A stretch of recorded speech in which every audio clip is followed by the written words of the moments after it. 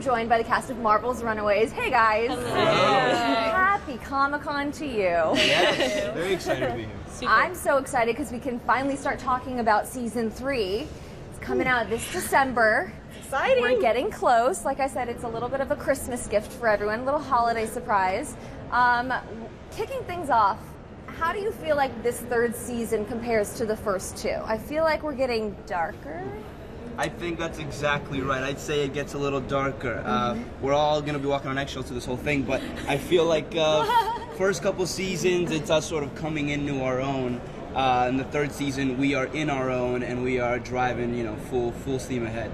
It's a lot more, right? I would say. It's a lot more darker. Yeah, it's a lot darker. Yeah, we have an exciting new character, Elizabeth Hurley. Yes. She's amazing. Yeah.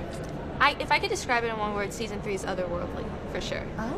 Otherworldly. I like this. Wink. That's a good one. Yeah, Greg? Yes. How would you describe it? I would describe it, definitely darker. I mean, look, the characters, obviously, we've been on this journey for now 3 years, and so the stakes are probably higher than ever. And yeah, in my opinion, this season is definitely my favorite season, and I think our special effects are the best they've ever been. So yeah, it's an exciting season for all of us. Well, and it's especially exciting because we are getting our very first crossover event with the cast of Cloak and Dagger.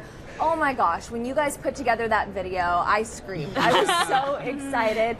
What can you tease for the fans about the crossover? You're like, nothing.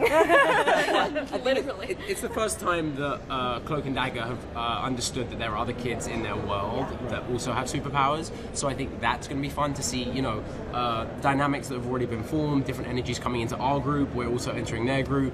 And thankfully, Olivia and Aubrey personally are very nice. So we actually had an amazing time. So talented. That was one of the interesting things, sort of getting to see their powers mixed with ours, and I say powers to me lightly, but getting to see all that kind of mixed together it's really exciting to see on screen. And to their special effects and stuff too, like how her dagger works versus how my light effect works. Like it's kind of cool to see how they do their effects on their show. Yeah. I feel like you guys really manifested this crossover into existence. So like, let's just put it out there right now. What other Marvel franchise would you guys like to cross over with?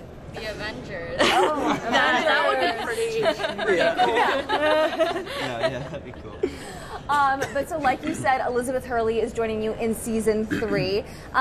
She's got a pretty hellish role. What can you tell the fans out there, and what was it like welcoming her into the cast? When I got to work with Elizabeth, she walks in and she's Morgan Le Fay. She owns that character, and it's really fun to bounce off her energy off that screen. She has like this malicious kind of female dominant character, and it's really fun to play. I think if I could tease something, it's going to be a wild ride, and it's very epic, our encounters with her. Yeah, I'd say the world that she brings to our show in general is a scary one, and it's exciting to sort of see how we react to it. She's really fun because she had to bring so much to the table that we had never seen before in terms of effects and powers and all the stuff, and she did it with absolute conviction and just no holding back. It was kind of amazing to watch. A lot of what was going through my head during these like fantastic special effects was just like, don't mess it up. She's doing a great job. Let her finish the scene. I have to just stay in it. Yeah. And she's got some epic outfits too. I mean, she's got some great outfits. I gotta say. You're drooling a little bit. I love her. Some of them are now missing from the wardrobe trailer. I don't know how it happened. I'll say I was floored when I first saw her. Really? Yeah, she's beautiful. Yeah, it's crazy. Floored. Let's talk about the cliffhanger that you guys left us on. 3 of you have been captured. And the tubes. Tube days. Those are not fun days.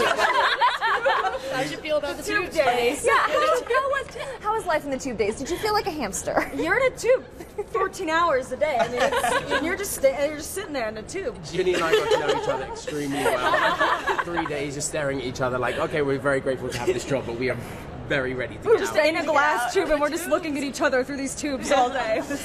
Will you get out of the tube in season 3? That is the question. I don't know. You have to just wait and see.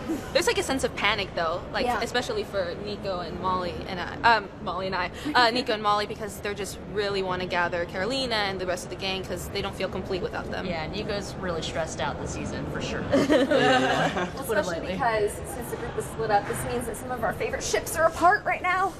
All of them. I know. let's spill some romance tea. Who can give us a tease about what's coming up in season 3?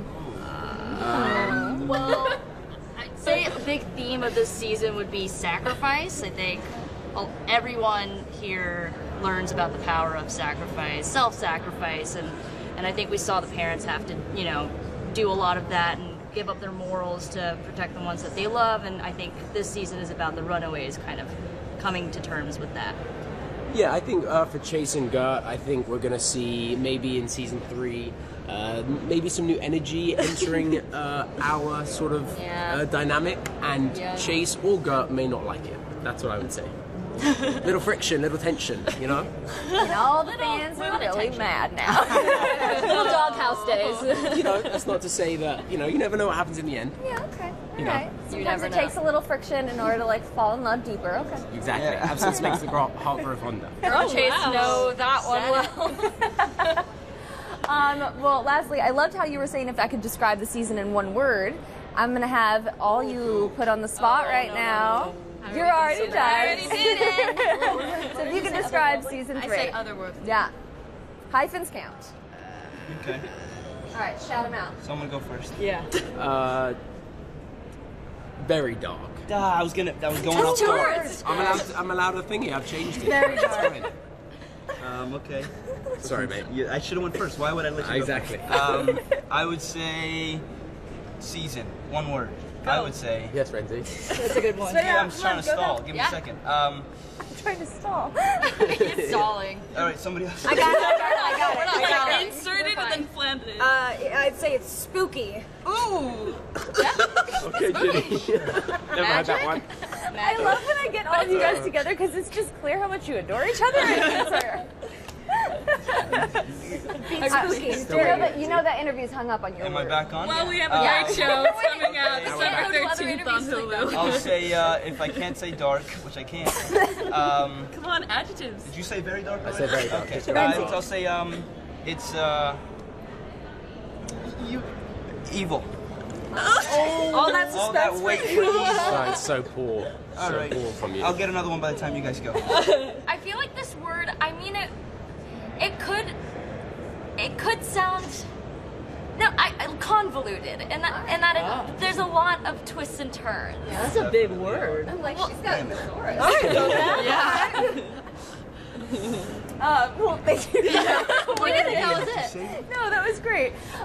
Thank you guys so much for chatting with me all about Marvel's Runaways Season 3.